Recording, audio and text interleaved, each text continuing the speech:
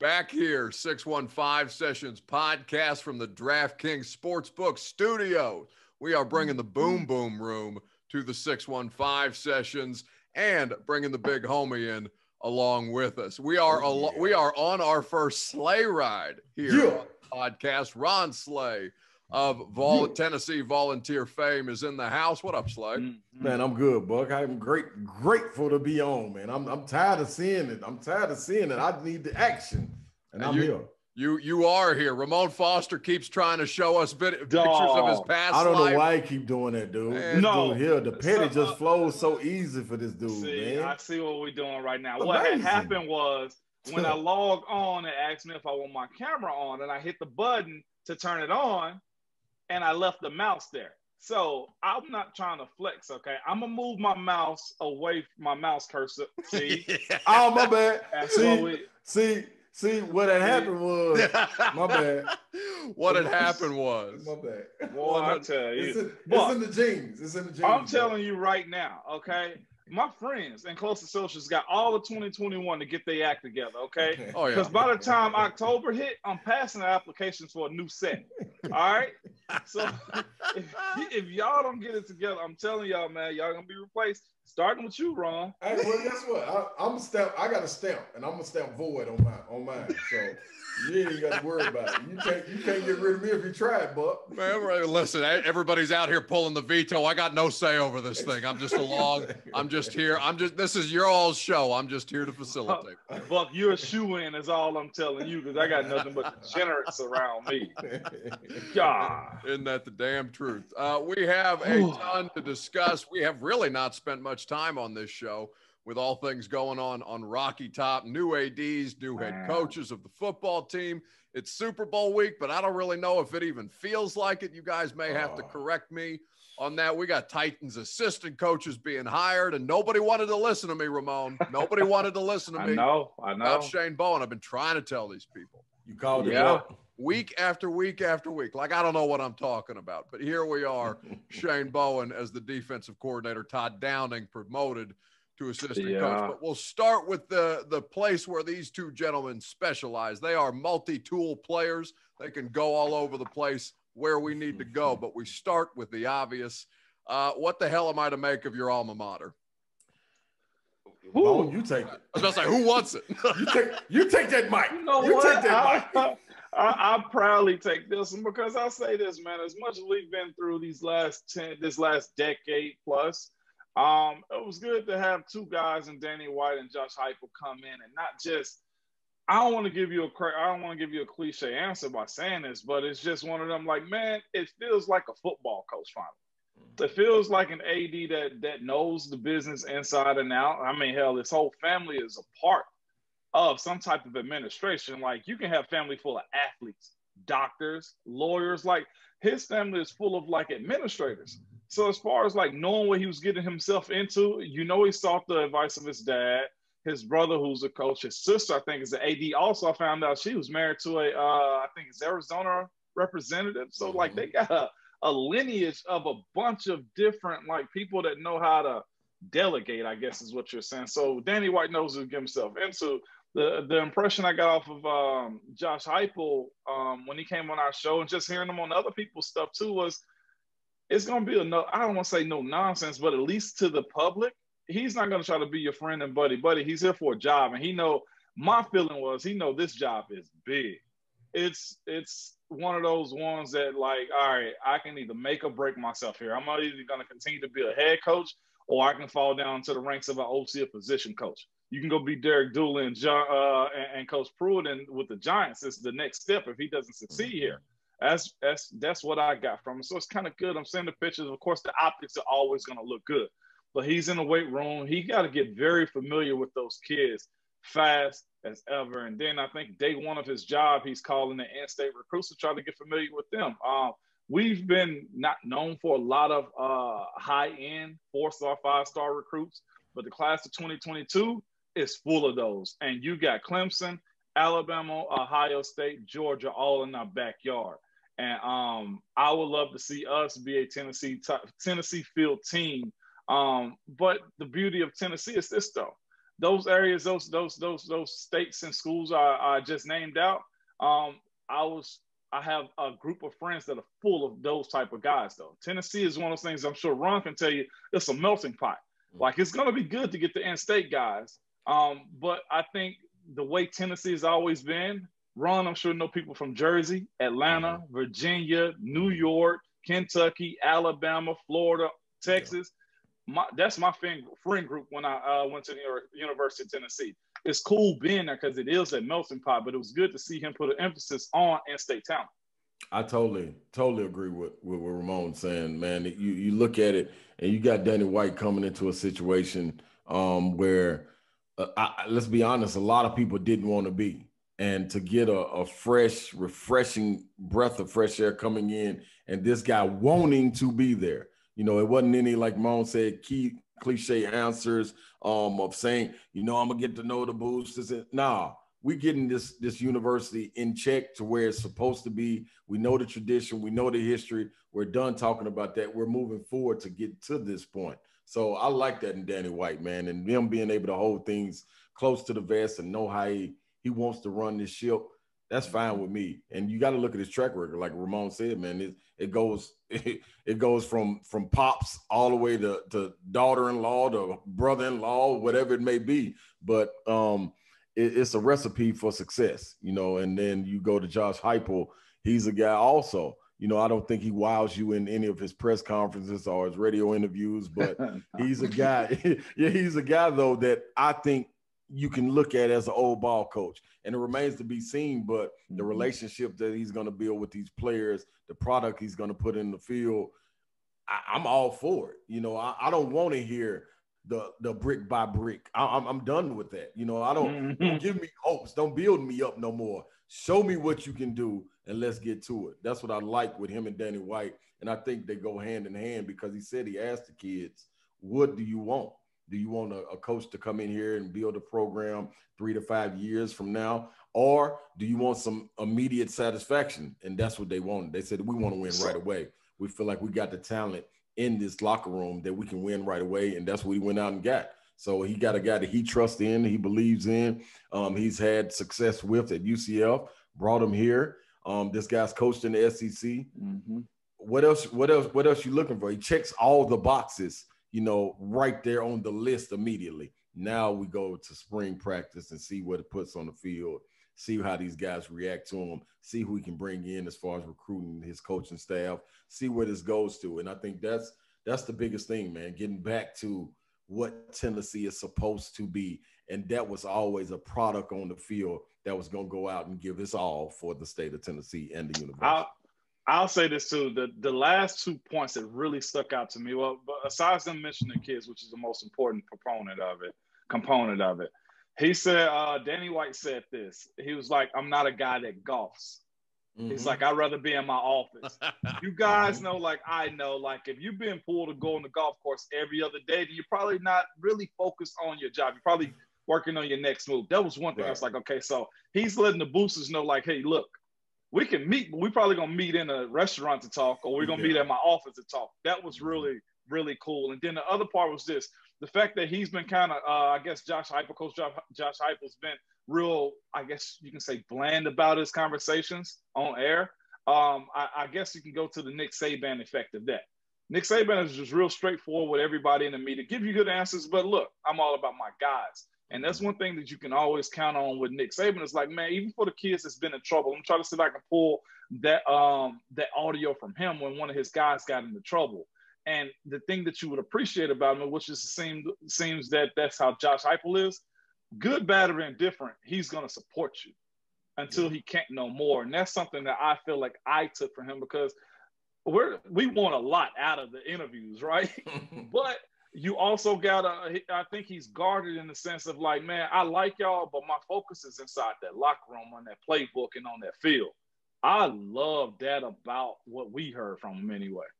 Man, Here guess I what, am. Buck? Real quick, Buck. No, you got it, Slay. Danny, we don't need him out there on with the boosters on the golf course, because I picked up my golf game in the pandemic, and I want to get out there with the boosters. Leave all the room for me, Buck. Leave that for me. Close the deals. You better lock that damn door, as a wise man immediately said. Here I am trying to queue up a tease, go, rate, subscribe, review to the J Mart and Ramon podcast, where you can hear our friend Ramon Foster and his co-host J Mart interview Josh Heupel, and Slay's dumping on the interview. Ramon's dumping on the interview. I'm out here trying to be a professional. Out here sandbagging me. You can hear both of these gentlemen, by the way. Ramon, 6 to 10 a.m. weekdays on 104.5 The Zone. Slay been pulling more than his weight on radio waves across the state. He done Nashville radio today. He's popping over in the Knoxville radio today, and this podcast, making me and Ramon look good. These are two of the hardest working gas bags that we have around here. Know what? Fill me up then. That's right. I'll take it. No, but that's where I'm at with Danny White. Like, I like it's resoundingly sold to me by people who I know that I should trust in college football, that this is it's one of the rare moments where Tennessee is just across the board praised. And I'm saying, okay, this is a legitimate commitment. It's a big old financial commitment to bring this man out of Central Florida and put him there in Knoxville. Now let me see what you can do with the job that you are immediately going to have to hire. Because as far as I'm concerned, I mean, Rick Barnes has a basketball program in good shape. Everything else is far on down the list. You don't want to discount the importance of the other sports, but you know that the two moneymakers are football first and foremost, and basketball right there afterwards. Right. Now you got to focus on this football program, and you go out and you tell me, if you're Danny White, you tell me in the press conference, you tell the people that this is a nationally exhaustive search, and yet you hire the guy who you just hired 3 years ago, who was sitting in your backyard, but said that was the only person that you offered. This was the guy that you wanted. This was the guy that you went out and get, and yet there's a nationally exhaustive search. So I'm sitting there thinking to myself, I will accept that because of where the University of Tennessee is right now. You have to have relative expectations, which Vol Twitter is not about. And Danny White is going to learn real quick what Vol Twitter is about. But I guess the way that I'm looking at Josh Heupel, even before he coaches his first game, his first spring practice, whatever, I'm okay with him not necessarily being the 10-year solution. And I think the thing that I look at Danny White with the most optimism about is he has to prove to me that he is not going to be too married to his guy, to where if Josh Heupel's the dude to get them through these next couple of years, which is going to be difficult with all the NCAA sanctions that people keep talking about and nobody has yet to see at this point, I'm okay with him getting through that process, but not necessarily being the guy for the next 10 years and going out and making another hire that's going to take them to the next level. I don't know if that's the way that everybody else is looking at this hire, but that's kind of how I'm looking at this head coach. Yeah. I kind of look at it a little bit different. You want to go ahead? No, go ahead, Mo. All right, I kind of look at it a little bit different. The NCAA thing is something that I think is going for a while. I think I was watching the SEC Big 12 clash up this past weekend. They said Oklahoma's still going through they're still trying to sift through their sanctions that they got to deal with. Yeah. You talk about him hiring his buddy and, bringing in the guy that he's familiar with. You got to realize, if you said it was nationally sought after search, then you got to realize that it probably wasn't a whole lot. I think they reached out to Texas. They may have tried to get somebody else. I think there was more to it than we know. You see that Danny White tried to keep everything in-house. Mm-hmm. Their relationship is one of those ones I feel like he's going to trust him until he can't anymore. What I saw from them and what I appreciate from the presser that Danny White had when he introduced him was, when asked about, how are you going to try to, help him figure out his staff, he pulled himself away from it. It's like, you got that right. That's his staff. He's going to have to figure that out on his own. And you guys know, like anything, like, Buck, you're able to do what you're able to do at A to Z. Brian, you're able to do what you want to because of the freedom, and you can do a whole lot of stuff behind that. When you don't have somebody over your shoulder, hey, what are you doing? I think you should do that. Then you work a little bit better. I'm hoping he's more than a 2 to 3 year coach. He's been in the SEC. As far as it being a nationwide search again, I'll say this. I feel like it had to be somebody from at least the southeastern district of the United States. somebody that's at least coached in it as far as being familiar with what's expected. And he acknowledged a lot of those things in his presser. Josh Heupel did, as far as saying, hey, we got to beat this type of team and get these type of guys. And if it works out, I think it could be a long-term solution. Again, I'm slow to go, but I'm always support though too. Yeah, I share the same sentiments, man. No doubt about it. I think with Danny, getting a guy, that's like me stepping into there and you ask me, can I get a co-host? You go get a co-host. Of course, I'm going to get Ramon. It's no question about it. It's hands down, because I know I can depend on him. I've been in the fire with him. This is a guy I've seen work, you know what I mean? And it's stable. And if I leave, he leaves. And if y'all want him to go, I'm fine with going too, because I stand behind him and the product that he's going to put out there. You know what I'm saying? So I think it's the same thing with Danny White and Josh Heupel. You know, he's a guy that he felt like he's coming into it. And I think you got to see with him holding everything close to the vest by saying, by not having any leaks and saying who's going to be hired or whatever it may be, who the coaching search was. Just as much as he could do that, it's just as easy to say, hey, man, we're going to talk to the assistant coach at Clemson. We're going to talk to Bob Stoops or Steve Spurrier or whoever it may be, and put that out there. So I think he's good at manipulating what he wants to be out there and what you're going to get, and he's good at keeping everything else in-house. So it's fine with me. That's what we need at Tennessee. It's been too many. It's been too many other voices involved, especially with the coaches. You know what I'm saying? Them having to answer to different guys. You know what I mean? Exactly. You know what I mean? Like, and then you got Twitter being able to take over and take over a whole coaching search. Like, it's no way you can be taken seriously if I'm gonna come in as the AD and I let Buck make all my decisions from his phone at home after dropping the cats off. Slay, I'm doing that anyway. That's what I'm doing. People are paying me to do that, Slay. I'm out here running the world from that app. You kidding me? Hey, man, it's facts, man. It's facts. But you as an AD, you can't go with that, man. Like, you got to be able to stand your ground and tell what you're going to do, but at the same time, not come across as a butthole. You know what I'm saying? Like, he replied on Twitter and had a little fun to let Vol Nation know, I see you, but I'm still working over here. You know what I mean? So I think it's going to be all good, man. And like Ramon said, I hope he lasts more than 2 or 3 years. And with a pass-happy offense and an high-octane offense like this, I don't see why he couldn't last. Even with, honestly, going with average years the first 2 years. You know what I'm saying? Like, if you can get those fans in the seats and squeak out some games, but there's high scoring and it's exciting, we were tired of watching games where we could predict the plays, man. Like, this ain't the Tecmo Bowl. You got 3 players up top, 3 players on the bottom. You get to watch my plays and you get to guess if I'm going sweep or I'm going drop all the way back to the end zone and throw it up to Tim Brown. Like, that's out, man. This is a new generation that's going on out here. The game has evolved. That's what we want to see on Rocky Top. It's so much better when it's so much better when it's done on Twitter, though, Slay. Like, inject that right into my neck. Are you kidding me? That my first year living in Tennessee was the Butch Jones lame duck year, and then everything that resulted afterwards. And I thought that there is nothing better in the world of sports than a Tennessee coaching search. I need this every 3 years. It gives me life. And by the way, in this current cycle of Tennessee, we're about 1.5 years away from somebody notable from the university getting up in front of the boosters and saying the Vols are back and we're going to get a piece of everybody's ass. No, I can't wait. I can't wait. You stop that right now. I think we've learned. I think we learned from our mistakes, Buck. No, you got to show. You got to prove it to me. You got to prove it. We're done. There you go. You need to see the product also. That's what I'm saying. No, but I do at least in terms of, like, and we'll move on after this because this is largely old news, but we haven't gotten to it in depth, and you two are obviously very closely associated and to the University of Tennessee. My thing with Danny Heupel is, yeah, he got a little pissed off about leaks coming out the night before about Josh Heupel. But ultimately, that was as professional a coaching search as the University of Tennessee has conducted in certainly my lifetime. Ever. Last, at least the last 12 years, Ramon's saying ever.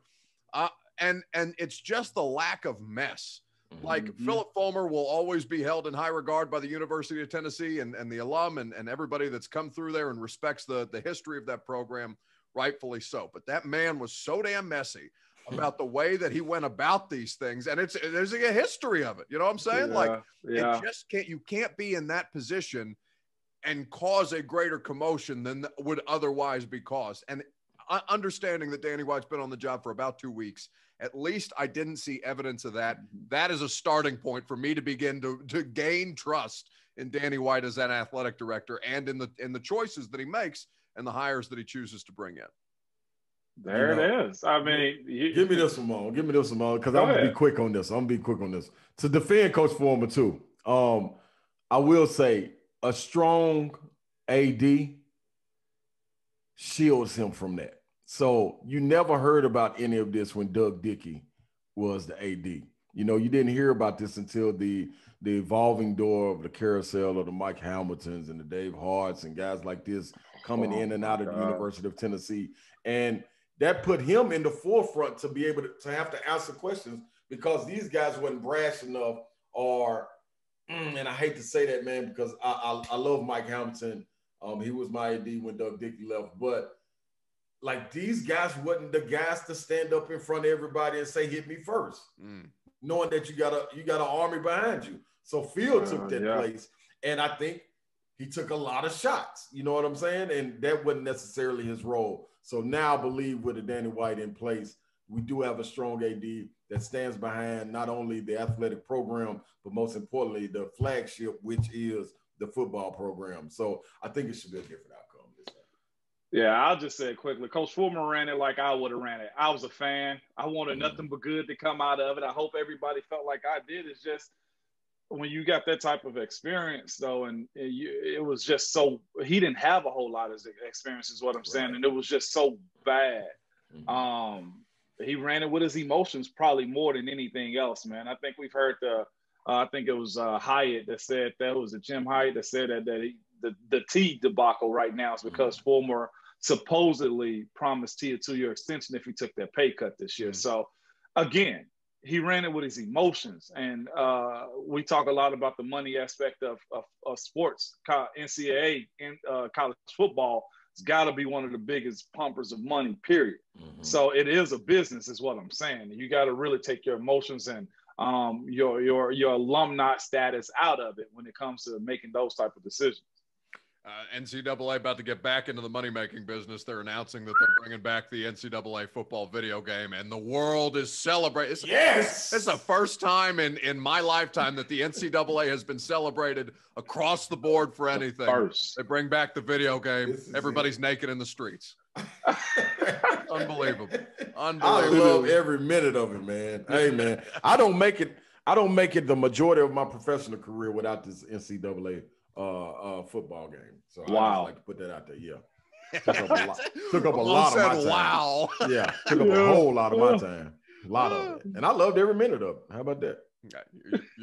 Ain't nobody here pushing back on you. This man get defensive about it. Absolutely not. Yeah, I was looking for somebody to say something. Well, if plenty of people want to say something to Mike Vrabel, we got to talk about what the hell this man is doing with the coordinator decisions. It was news dumped on a Friday. Myself, I didn't get a crack at it until, I got on the Zone. I did the Blaine and Mickey show and just ripped into people like, what the hell? I've been trying to tell you. Nobody want to listen to me, Ramon. Nobody want to listen. I know. But here we are. Todd Downing promoted to offensive coordinator from tight ends coach, defensive coordinator. Shane Bowen getting a promotion out of a historically bad defense. I have my thoughts, and I'll fill in the gaps where you guys want to take it. But what was your initial reaction, Slay, to the decisions that Mike Vrabel made? Well, I'm gonna be honest, man. Downing, I had no problem with, because offense wasn't a problem to me. He was schooled under Arthur Smith. He got to know the guys, and he was tight ends coach, right? Yeah. And so, we saw success with John O. Smith and him being able to relate to him, and even when the offensive line went down, him being able to stay in and block a little bit more. So the schemes, I feel, were there, and getting guys to buy into schemes, I think that trickles down from Arthur Smith to him. My problem is with Bowen. Now, with the defensive coordinators that are out there, you're not even going to knock on the door to see if you can bring somebody else in. Like, now, I'm not privy to know what was going on behind the scenes, but there's some guys out there, that should be looked at. I would even been fine if he reached back to college and brought this guy Fickle in with him. Okay, cool. Todd Bowles. Todd Bowles down in Miami. Shoot, Gerard Mayo, he could have pulled him right up under the Belichick tree. This system. A guy that gets it. So my thing is, we're bringing Bowen in. He's been tutored under Vrabel since Houston. Brought along. So is this a situation where you get Vrabel in and he can manipulate and have the last word of what Bowen is going to do? Or is he going to let Bowen stand on his own and Bowen come out and this is what we're going with, regardless of what you say, Vrabel? Or is it Vrabel still wanting to have control instead of delegating responsibilities to where they are and you manage the team? Instead of managing the team, you still want to be able to dabble over in the defensive, and that's cool if you can do it, but we saw you can't do it. Besides the interceptions and takeaways, hey, man, the Titans are in trouble. Not being able to get off the field on third down, you know what I'm saying? And not being able to, and you finishing last in yards per game, like that, you can't do that, man. You got to put somebody else in charge of that and not a guy that you tutored to run the defense like you run it, where it wasn't successful. Ramon, I'm going to let you answer Slay's question. Yeah. You think Mike Vrabel giving up control over anything? No, I can't see it. Not right now. Absolutely not. I've seen that's a hell no for the people. Yeah, that's a hell no. I've heard no. this. This is a philosophy I heard some coaches take on. Some take on the Andy Reid, Bruce Arians approach to say, hey, I want to bring in the brightest minds. I want to get the best talent to coach up my team. I want to get the guys who are the best. And you know what? I want my tree out there. I want my guys to say, hey, when you look back on this, your Tony Dungy tree, your John Gruden tree, like there's tree, your Bill Parcells tree, like there's tree of guys that say, hey, they hire some bright, smart talent in this NFL. And I look at my group of guys out there, like it's like raising, I ain't gonna say raising your kickers is men working for men, but that's what you do. And they're proud of it. Look at what Andy Reid tree has done. Look at what Bill Parcells tree has done. Tony Dungy's all the way around. The other side of that, the other side of the tracks is this. Man, if I hire incompetent people to where I can get them to do what I want them to, they'll do a serviceable job because we're going to find good talent. They're going to give some of the philosophy that I like, and I feel like mine work well. But at the end of the day, you're going to be my human shield when it's time for me to fire somebody. It's easy for a coach to hire less talent and have job security because why? Let's say the run game is bad. You know, we'll just fire the running back coach and the OC will get another one. If this defense is bad again after 2 years of it, you know what? Coach Vrabel's not on the hot seat. Mm-hmm. It's Shane Bourne who's on the hot seat. That's the way this works. You're either hiring guys to put them in position to be some of the best ever, or you find a way to say, you know what? It was his fault. Now he can point a finger. Well, coach, what are you going to do about your defense? Well, you got to talk to Shane about that. Mm-hmm. That's the sad part of it. Some people some people love to elevate people. I'm not saying that he doesn't, but you, Buck, Ron, y'all look at the public perception of it, which becomes reality, says what? He can't take himself out of the equation and let other people do the job.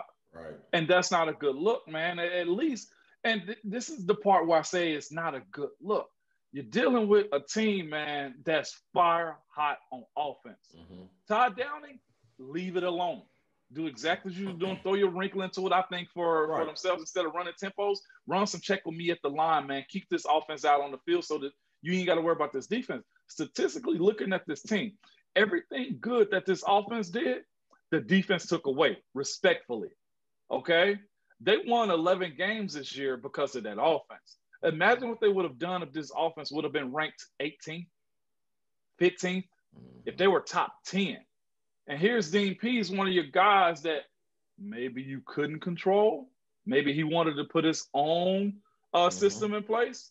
And now here he is coming out of retirement to Atlanta. Whether he's helping out Arthur Smith or what, you got to question yourself. He wasn't ready to retire. Mike Vrabel ain't questioning himself.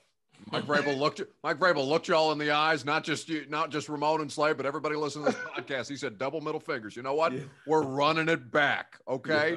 This is how this thing is going to go down. All y'all be damned. And just looked at us over the Zoom in the last day of media availability. Said, man, this defensive coordinator thing, it took on a life of its own. I maybe I should apologize. I'm sorry that this went down the way that it did. And Mike Vrabel is entirely too smart to not think that media vultures like myself are not going to sink our claws into that and ride it all year long as soon as this defense sucks. My thing is, I look at, because what Slay brought up is how many different qualified candidates were out there outside of the guy that you had down the hall. Like I'm looking at Bruce Arians and Andy Reid and their media availability for the Super Bowl. And Bruce Arians is pissed off because everybody's talking about Eric Bieniemy as a head coaching candidate, and not a single solitary soul looked at Byron Leftwich. Now those are offensive guys, but I think the very same thing applies to hiring of assistant coaches or coordinators or things like that. Mike Vrabel doesn't have a problem hiring diversity, I don't think, or diversity of thought even from that perspective. But bringing Terrell Austin as an optics interview and just say, look at this. This is, we did this. At least we considered outside perspective. At least we considered another, somebody who's not our guy. And then just turned around and hired his guy because that was what he was going to do. That's why I've been screaming about this, even during the season, screaming about this. Be prepared for Mike Vrabel to bring Shane Bowen back because this is the plan. This is the plan the whole time, and they are not going to deviate from the plan, whether you want to call it stubbornness, whether you want to call it conviction, whatever it is. And Mike's been right more often than not in his decision-making in fixing the Tennessee Titans. I'm not going to discount him. He's made good coaching hires. But also, he's a son of a bitch to work for. And everybody in the NFL knows this loud. But, Buck, this is the point that you're making, I feel like. You're saying, like, yeah, you're right. But, like, you can be right at, like, 90%. 90% ain't going to win the Super Bowl when you got Patrick Mahomes and Tom Brady and you got Deshaun Watson potentially going to a team. And you might have the Colts that's going to go get a veteran quarterback. Carson Wentz back with Frank Wright. Yep. You're not winning the South automatically anymore. Right now is your opportunity, at least until Trevor Lawrence, we think, get up to speed, that you're a shoe-in for the AFC South Division. The other side of it is that just ain't enough. If you're looking for somebody to do something, Buck, we talk about all the time. We're on the window right now. You close this thing out, it's over. The Titans are in a window where they have a good, young enough quarterback, a damn good all-world running back. An offensive line is just now hitting the 30s. You got to figure out what you're going to do. AJ is solid. Corey's up. What I'm saying is this, that window closed. Ron, you was on that ride with me. Yeah. My second year, we go to the Super Bowl. And I said after we lost that game to Green Bay, I said, we'll be back. I'm sure Green Bay said the same exact thing when they won it. We'll be back. Them or us hadn't been back yet. Right now, they went to the AFC Championship last year. They did sniff it this year. What I'm telling you, you got to go all in. Look at what the Rams are doing. I know it's comparing apples to oranges because it's two separate teams, but they're going all in, man. If you're going to be serious about making a run, you got to do some adverse things. You got to do some out-the-box stuff. Because, again, in year 2, what was it, year 4 or 5 for Aaron Rodgers at the time? He said he was going to be back. I said the same exact thing, and we hadn't sniffed it yet. Yeah, that's tough, man. That's tough. And you got to get out there and make a splash, man. Like Ramon saying, you got to take the opportunity that you're given, because if you don't, right now, you don't know what happens with injury, who leaves, whatever may happen. Like this shelf, like what is this, Derrick Henry's 6th year coming up? Fifth year coming up. So, hey, he's knocking on the door of being an old running back right now. So, I mean, you need to do what you got to do, man, to get over that hump. And if you can't increase at least get into midway, I ain't saying you got to get to a top 10 defense, but at least you got to get between 15 and 20, man. You got to make an increase. And you can't do that with the same alignment. You can't do this with the same strategy. And you can't do that without having a playmaker that can go make a play when you need to make a play. Now, granted, the Simmons and everybody, that's great. But you got to have somebody like Kansas City has on the other side of the ball. Yes, you can almost bet a bottom dollar that Tyrann Mathieu, a playmaker, would do something in the Super Bowl. Would do something. Or Frank Clark. Yeah, like you got guys on that side of the ball, as high octane as they are on offense. that defense will go and make a play also. Chris Jones, like they have guys all over the place, man. You got to do it, man. But you guys have played for enough coaches that these guys are control freaks. It's absolutely and it's you have to be to a degree to be able to do that job and do that job well. But the thing that I look at is you can't cite to me continuity when all it does is send a signal to everybody that things are status quo, that last year was good enough. Yeah, you did great with takeaways. You had 23 turnovers that kept you alive while your offense was out here caving people's skulls in until they pooped themselves against the Baltimore Ravens in the one and done wild card round. But you cannot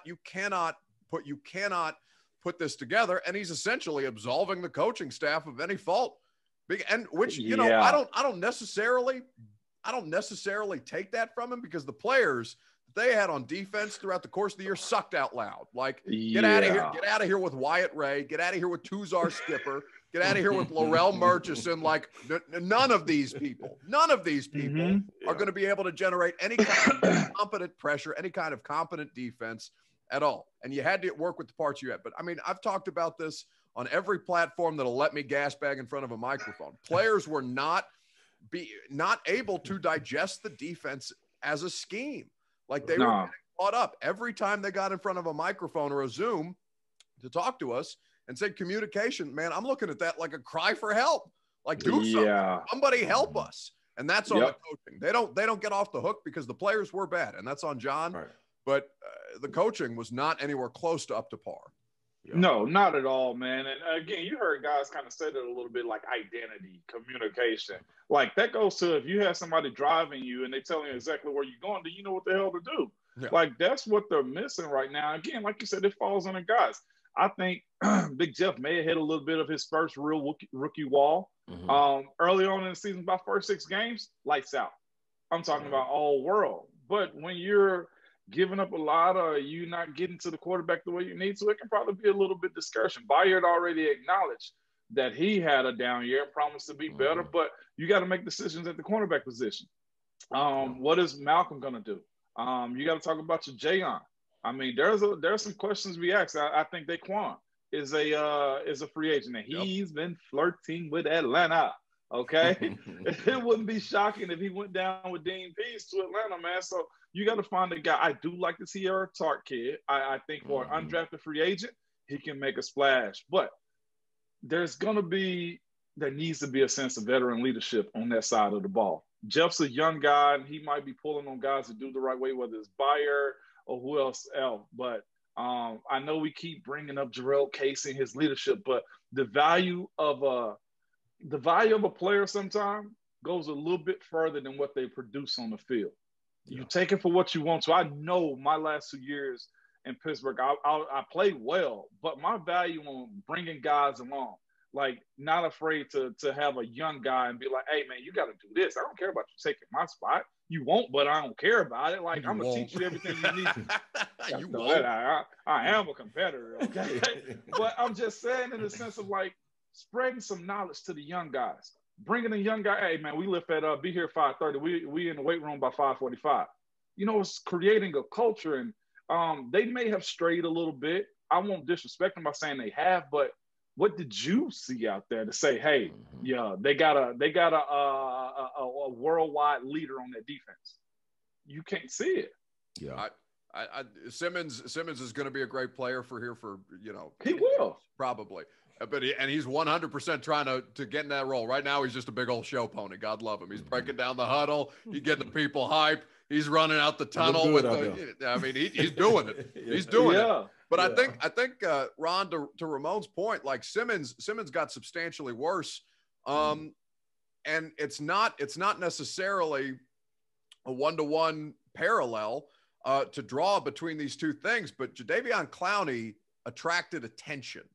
More than anything, Jadeveon Clowney attracted attention. And as soon as everybody locked in on Jeff Simmons up front, Jeff Simmons was not doing the things that everybody was, fawning over Jeff Simmons doing. And I don't know what the hell you do with that guy, but I was sitting there screaming on y'all's radio station yesterday. You better not bring him back. You better not spend that money to get Jadeveon Clowney. You bet. Hell no. There's been a lot of hell no's on this podcast. Hell no. Right, right. And that's with this Titans team, you date back, with this being a new regime, you don't want to go and repeat. And I tell Ramon this all the time when we're just talking about the Titans and the football franchise. Like, you don't want to go back to those 98 years, 97 years and repeat what the mistakes were, not signing guys, re-signing guys and keeping them here and letting them go out and they get into free agency and you lose them and you got to rebuild and you think you can plug and go. Like he's saying, man, with the veteran leadership not being around, you think what if a Kevin Carter wasn't here when Javon Curse got drafted? You know what I'm saying? It's totally different. The leadership of a McNair. We don't see that necessarily with this Titans team. And this being a new regime, you got to get guys here. And I go to that point because of Gerard Casey being gone. What if he was here to tutor Simmons 1 or 2 more years? And then hit the open market. Yeah, big, so that plays a factor to me. Like you said, that's not having that veteran leadership and being able to school guys, that's priceless, man. And you ain't got that in your program. That falls on the management whiffing on the pitches. You bring in a Vic Beasley and a Jadeveon Clowney and they don't get the job done. Then you look and you got Isaiah Wilson and he ain't getting the job done. Like it's a lot of whiffs right now. And for this to be a new regime in the management, supposed to be doing things right and changing and it's tightened up and let's get it and we can do it and all that. Man, all that hoorah stuff, man, goes out the window, man, if you can't get the job done with the product. Man, but you can go on Isaiah Wilson's Instagram story right now, help him pick out his next piece of jewelry. Shaking life. Shaking life. Look, man, we had Lee Smith on this morning, just real quick. Mm-hmm. And this is a white dude he played at UT, got kicked out the first month there, okay? He'll tell you his story. He said a little bit of it this morning. And he kind of, you saw he went into that dark spot in our interview with him. Not dark, but just like, hey, that got really real. And he said something, it's like, man, when he see a young guy that's going along his life acting as if he's the best show on earth, that nobody has ever heard of you, but you the best show on earth, and you do this and you messing up and you don't really care about yourself enough.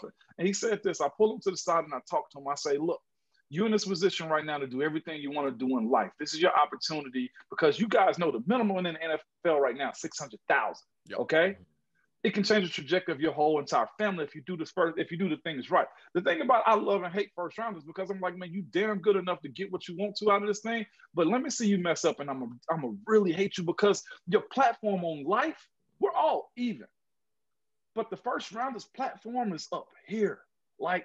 That's a hell of a springboard. And all you got to do is just be competent enough to make it to that next one. And if you don't, he said this and it kind of resonated because it's the culture we live in. It's like you want to change the trajectory of your family, do what you want to out of life and live in that house you want to, buy all the things you want to, go to Cabo, go to wherever you want to, take all these first class trips, private plane if you do the right thing. Or you want to sit back and have kids in the family and your kid wants these new Jordans and you can't afford to buy them because you messed this up. You spent all your money. You partied yourself out of this. You got yourself arrested so many times. And I was just like, Lee, I got nothing else. I can't follow that up. Yeah. That's the truth. Think about the platform that's given. If you tell me at 21, 22 years old, for him, 20 years old, his minimum salary is $600,000. Why would you mess that up? Because you're not smart enough to know any better. I mean, that's it. And you're not listening to anybody else that's smarter than you. That's the big thing. You're not listening to anybody else that's smarter than you about this, that has any kind of life experience. And I'm not here to sit. I'm not here to sit on this podcast and cast aspersions because I was an asshole at 21 and I didn't have any money. So this guy. Everybody can relate to that on this, but it's a whole nother show. I know. You hate to see it. You hate to see it. And watch it, and you watching it go down the drain. Half of it's live streamed. You can catch it. Exactly. So you're literally watching it. You're watching shit implode on your phone. It's a tough scene. What is not a tough scene is our friends Ramon Foster and Ron Slay here on the 615 Sessions podcast. You can follow the Slay Ride at Ron Slay 35 on the socials. You got the Boom Boom Room. You got the Sleigh Ride down in Knoxville. You can hear them on 104.5 The Zone, just like Ramon Foster. 6 to 10 a.m. on J-Mart and Ramon 1045 The Zone. Subscribe, rate, and review wherever it is that you get your podcast at Ramon Foster on the socials. Gentlemen, it has been a pleasure to have you guys on the pod today. Hey, man, we got to do this again, Buck, man. I had a blast. I had a blast. We need an after hour. We need an after hour session. That's what we need. See? Hey, listen, as soon as you get me the hell out of this pandemic, Slay, I'm going to be drinking Don Julio on the rocks with a little bit of lime in the room. From one of my trees. with the lemon tree. From one of my trees. One of my trees. The lemon trees. Not that kind of tree. The lemon tree. Hey, who said that? Where's Snoop? Chilling. Ain't no doubt.